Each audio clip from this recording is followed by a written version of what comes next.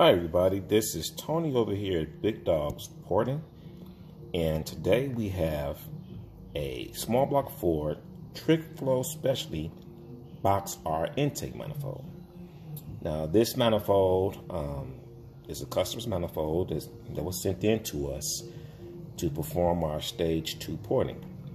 And there's not any videos out there that pretty much shows what this Trick Flow Box R manifold flows both together.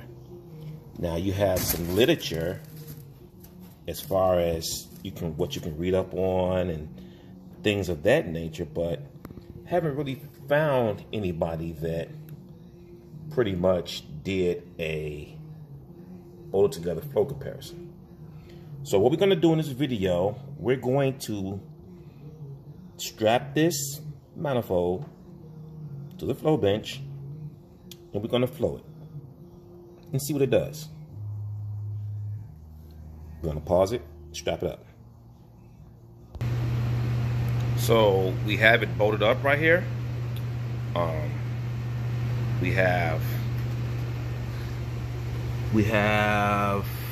this runner bolted up, and we have the flow bench set up. So what we're going to do is cut it on, see what we have. So you're looking at about 289, 290 CFL. Yes. So that's bolted together. If you can see,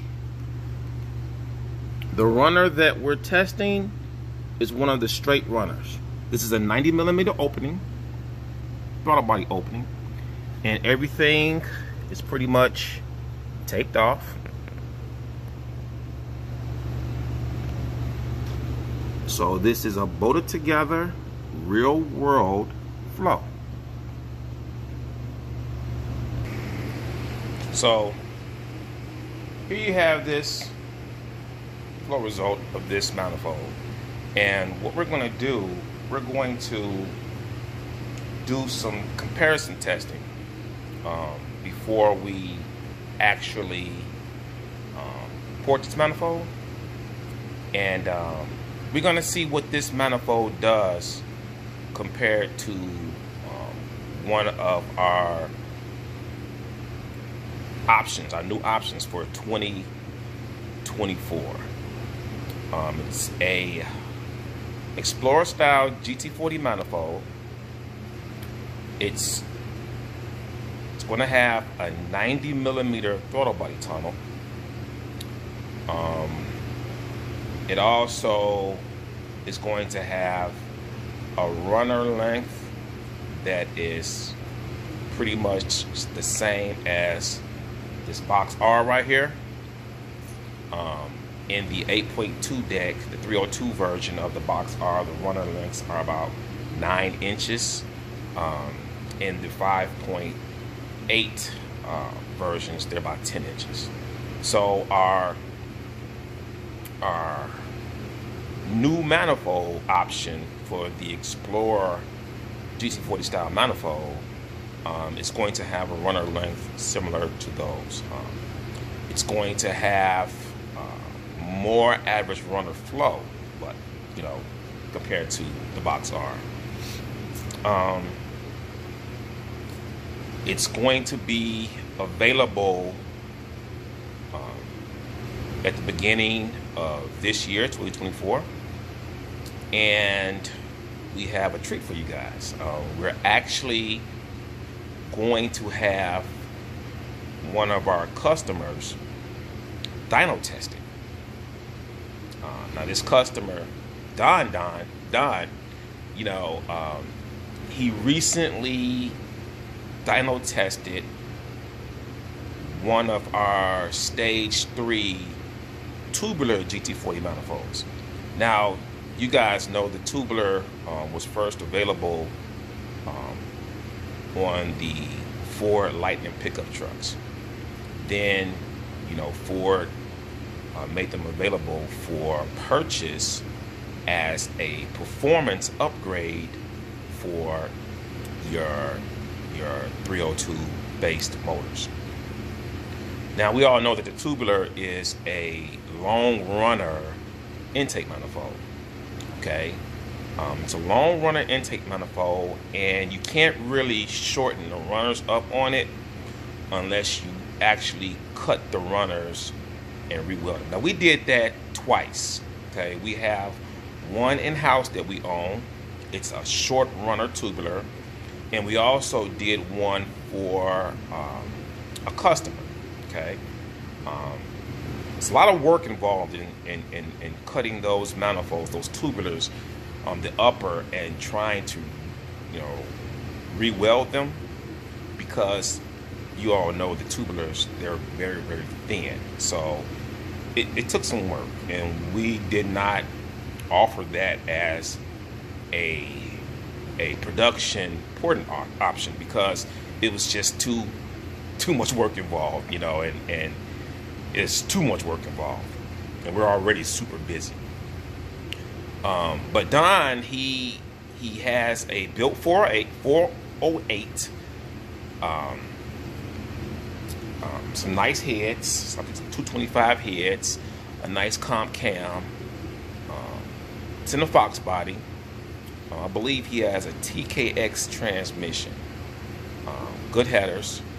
And in the next video, we're going to actually show video of his vehicle being dyno tested with that stage 3 tubular, and also we're going to show you guys the dyno results.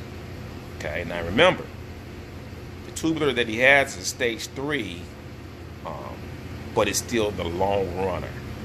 So when you couple the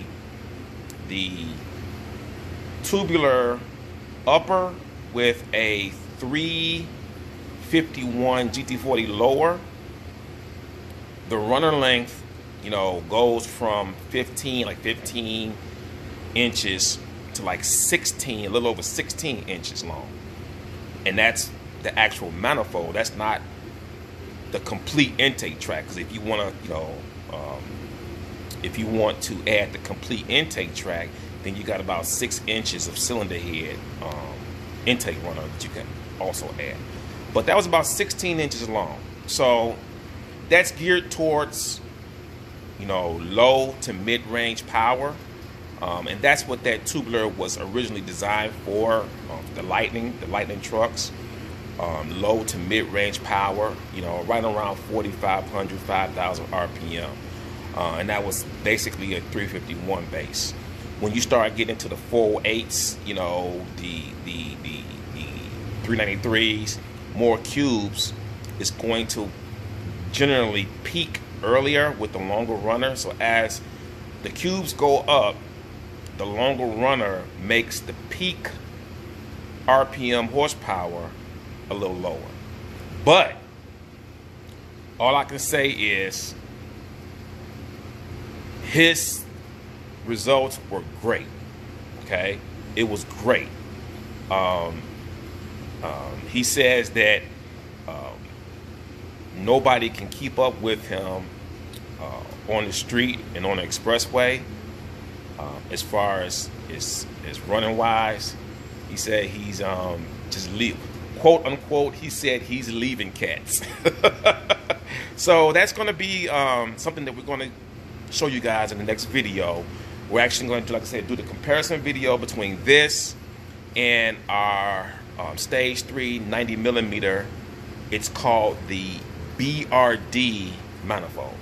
And in the next video, we'll let you guys know what the BRD stands for. Okay, so this is Tony right here. This is actually New Year's Day. I'm at the shop doing this video for you guys.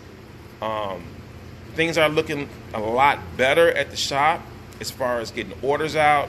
We have a lot of orders that's going to be going to, you know, UPS tomorrow. So really appreciate you guys being patient with us. Like I said, all of the work that we do here is pretty much done by hand. And it's very detailed and time consuming, especially to make sure you guys are getting your parts back correctly, you know, without any issues and without any mishaps. So once again, it's Big Dogs here. See you guys